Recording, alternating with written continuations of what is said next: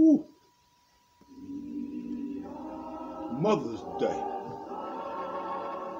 2022, Sunday, May 8th. Whew. I'm going to be a little bit long-winded today. It's Mother's Day, beautiful day here in Linden, Alabama, bright, sunny day. The weather is just so congenial. Well, let me tell you something about this visit I had at 4 a.m. in the morning a few nights ago. I had a visit with Vance Havner. The correct spelling of his last name is Havner. First name Vance. Whew. Thanks to YouTube snuck this in on me. I'm laying up in bed, 4 a.m., phone running. I'd gone to sleep listening to one of my sermons on YouTube, and with the phone being plugged up, charger on, it didn't cut off automatically. So I was awakened by the voice of Vance Havner, a man that preached for more than 60 years. He started preaching when he was 13 or 14 years old. The message that I heard was his 75th birthday message, 75 years old. Vance cracked me up. He talked about how Christians can have everything on one hand and have nothing on the other at the same time. I'm still trying to digest that. But I have a good little message here to deliver today on this Mother's Day. Carefully crafted, not a store-bought message.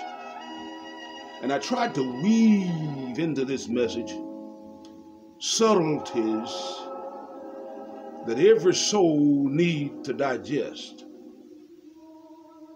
Almost parabolic in nature, as Jesus taught in parables. But I'm going to put this message forward. Text Luke 12:15, which says, "And he said unto them, Take heed and beware of covetousness, because a man's life consisteth not in the abundance of things which he possesseth." Luke 12:15. I'm going to take the long way around today. And, oh yeah, time is looking good. Only 3 minutes gone. 3 minutes and 55 seconds to be exact. But I'm going to take the long way around because the gospel has to flow through the preacher's personality. And I'm going to roll back the curtain a little bit today and give you a peep at my personality. On July 1st, 1975, I was hobnobbing around Washington, D.C. 3 or 4 years before I started preaching. And I stumbled upon a book entitled How to Be Rich by J. Paul Getty.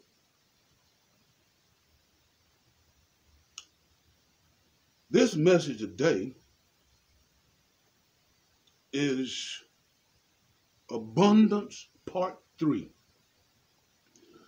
But this is not a message about getting rich. I could easily craft, write, sermon, marrying the Bible with wealth-gaining principles and submit them to you. But I will not do that. I'm told that Penelope Kingston was J. Paul Getty's ghostwriter, but the book was written so well that I got a thrill just reading it. The stress and emphasis of that book was not how to get rich, but how to be rich. Big difference. Abundance, part 3. Beware covetousness. Because a man's life consisteth not in the abundance of things which he possesseth. A few verses earlier, man asked Jesus, said, Jesus, talk to my brother and get him to share the inheritance with me. Possessions, abundance. But a few verses later, Jesus spoke the words of our text. He did so as he journeyed through Samaria and Perea. Luke 12:1 tells us that an innumerable multitude of people had gathered. Jesus was there. Let me step off the sideline and say this. Papa Floyd, old preacher, going on to be with the Lord now, but he was the dean and teacher of the ministerial staff, about 12 preachers who were members of the Little Zion Baptist Church of Compton, California. Papa Floyd told me about how they went to kill a preacher one night. A bunch of preachers got together, and he said, Langston, we went down there to kill him. I had never heard that before. I'm just a little young preacher. But it's being done professionally. They'll gang up and kill you. Never will forget Spotty Boy. That white German Shepherd dog that my mother gave to me. The stray dogs and street dogs came upon him one night and killed him. They were jealous of him. Pretty white German Shepherd. I got pictures of me and that white German Shepherd. And I posted them on social media, Facebook. But Papa Floyd told us about the time they went to kill a preacher, gang up on him, keep him from getting to church. But what I really want to say about what Papa Floyd taught us was that he said, boys, when you get up there and start preaching, always tell the people who is talking. And tell the people who he was talking to. Tell the people what he said. Tell the people where he was when he said it. So as I prepared this message, I followed Papa Floyd's instructions. And I want to submit to you this. That there are 3 salient points in this 15th verse of the Gospel of St. Luke. The first salient point is a warning about covetousness. The second point is the contents, the real contents of a man's life. a woman's life too, but the real contents of life. Fourth point, the easy one, at possessions. Now, I will cover these 3 points a little bit, best I can. But my friends, I contend that any and every warning of Jesus, the warnings of Jesus are timeless. That is, covetousness was a problem for mankind when Jesus walked among men, and it's still a problem for us all today. Human behavior has not changed with time. But I'll show you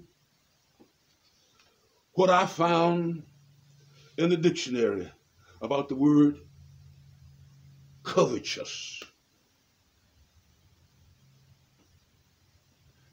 Bless the soul of my high school English teacher, Miss Mary B. Evans. Covetous is an adjective, and it means being excessively desirous. That's what covetous means, being excessively desirous.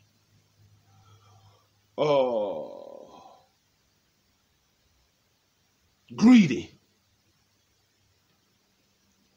The synonym for covetous is envious. Don't let me deal with antonyms and synonyms, but I did consult high school Warner English grammar or composition book. And let me say to my good friend, Dr. Suzanne Crabtree Arnold, clinical psychologist, holding her PhD from one of the top 10 universities in the country. Say to Suzanne, my grandma Moses, he's an artist, mind doctor, but I want to say to Suzanne, I consulted my English, high school English grammar, the composition book. I also went to my freshman college English composition book, still on the bookshelf, entitled Writing with a Purpose. I tell Billy Langston Davis, I call a few names because these people pay attention to me. But the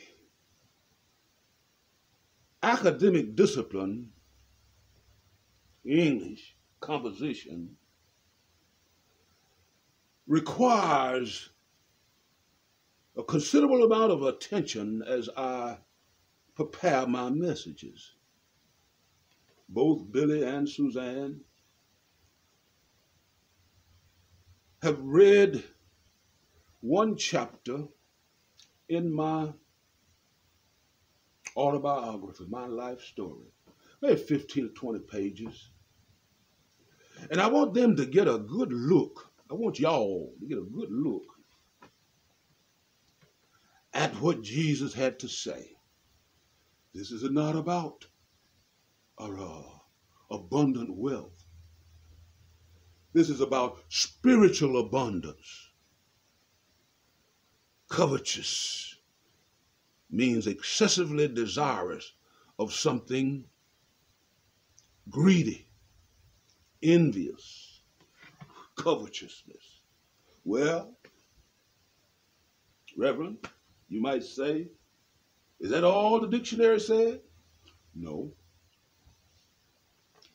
The word covet, C-O-V-E-T, is there also. Covet is a verb. One of English grammar tell me that it's a transitive verb, powerful verb.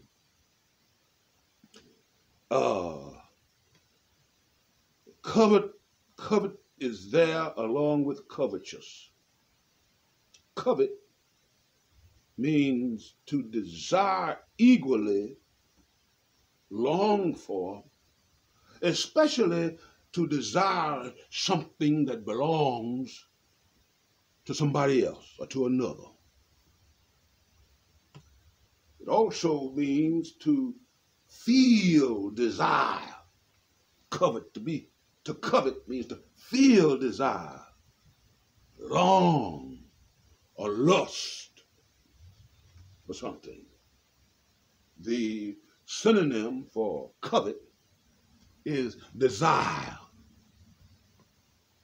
Thank you, Suzanne, for giving me that compliment, telling me that I'm a great writer.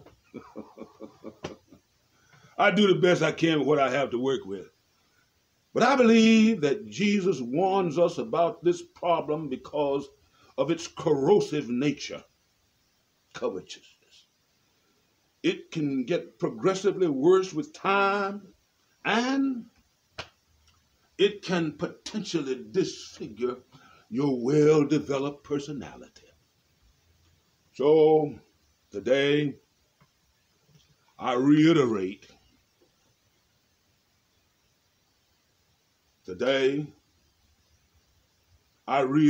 the warning given by Jesus more than 2,000 years ago. Whew. Beware of covetousness, rather. And let me just focus on what man's life consists of. Point number 2 in our text, where Jesus says, a man's life consisteth not in what he possesses. We live in an age, and it just didn't start, but from time immemorial, people fought wars. Either because of land or money.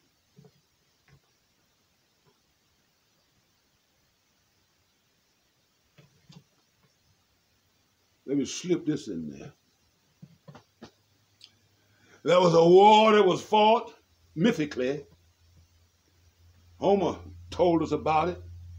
It was that Trojan War. They wasn't fighting about land. That fight didn't start about land, didn't start about money. Watch this. This is going to sail over the heads of some of you all. But there was a woman named Helen of Troy. And she was at the root of that war. When it come down to interpersonal crisis and conflicts, you look deep enough, you might find a woman at the root of that war. Many people, let me move on, have unscriptural ideas about life. What a person's life consists of. But I want to submit to you this notion that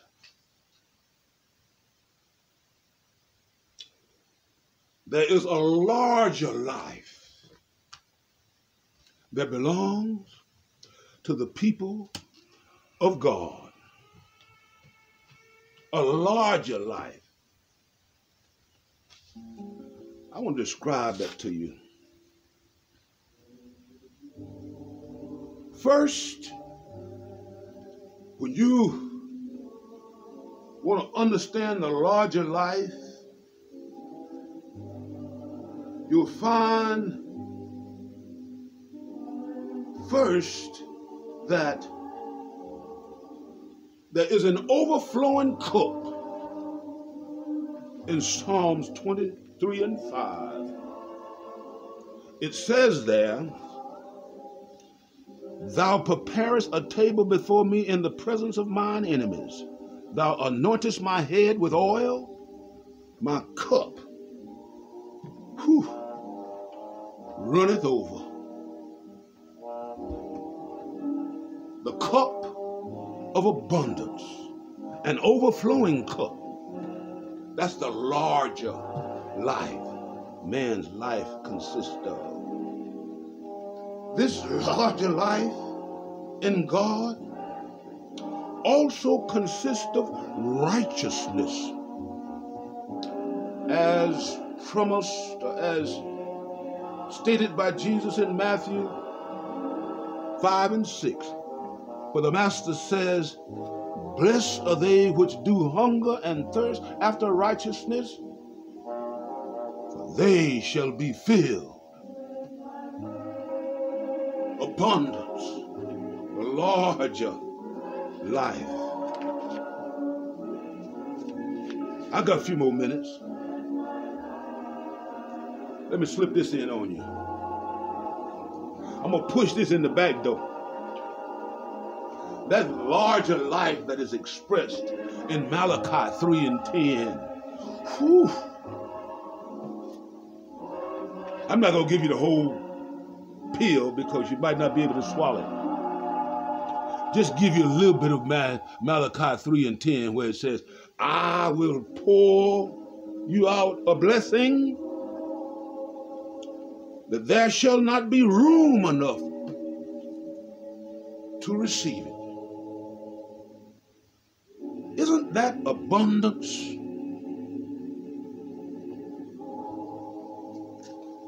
My friend, I'm going to repeat that part of our text that says a man's life consisted not in the abundance of things which he possesses. But let me bottom line this larger life with 3 verses found in the book of Ephesians. And then I'm going to get on out of here. But the bottom line is vital. Ephesians chapter 3, beginning at verse 17, we stumble upon this larger life, abundant life. It says, now I have it written down, but I want to read it from Holy Writ. It says, verse 17, that Christ may dwell in your hearts by faith, that ye, being rooted and grounded in love, comma, verse 18, may be able to comprehend with all the saints what is the breadth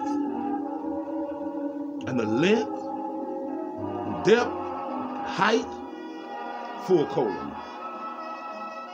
Verse 19, and to know the love of Christ, which passeth knowledge, that ye might be filled with all the fullness of God. That bottom line on a larger life. My friend, I've been there, done that.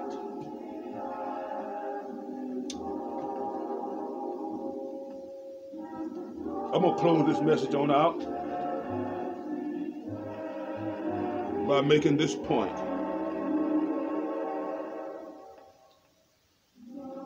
The last salient point in the text had to do with possessions. Whew. Possessions.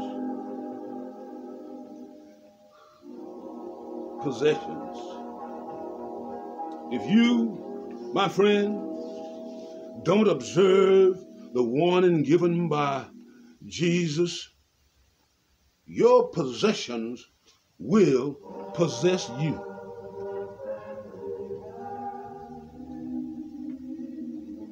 The alternative to having your possessions to possess you is to have abundance in Jesus Christ.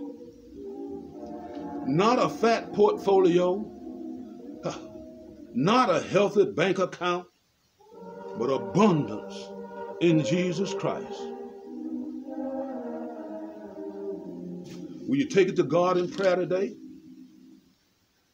and receive the abundant life, the fullness of God? That includes the blessing that you don't have room for. That includes the overflowing cup. Let me tell you about possessions in the form of a story that's often repeated from pulpits around the world about a man who, while escaping a sinking ship, gathered up his gold bars and tied them around his waist before jumping off the ship. His possessions possessed him, carried him down. Will you tell God that you know that you're a sinner? Will you tell him that you believe that Jesus died on the cross to forgive you of your sins? Will you tell him that you're sorry for all of your sins? Take it on to him in prayer. Tell him you thank him for the new life that you can have in Jesus Christ. Commit yourself to follow him from this Mother's Day of 2020.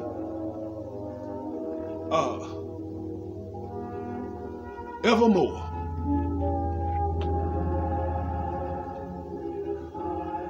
You will experience spiritual abundance, which takes precedent over material, physical abundance. In Jesus. Now unto him that is able to keep you from falling, now unto him that is able to present you faultless before the presence of his glory, he's able to do it with exceeding great joy. Now unto him, Jesus, the only wise God, to whom be glory, majesty, dominion, and power, both now, henceforth, and forevermore. Mother's Day message, New Greater New Bethel Baptist Church of Linden, Alabama, on top of the 42 floor joists, under the span of the 42 rafters, representing the 42 generations through which Christ came. God bless you. Till we meet again, my friend. Be rich. Goodbye.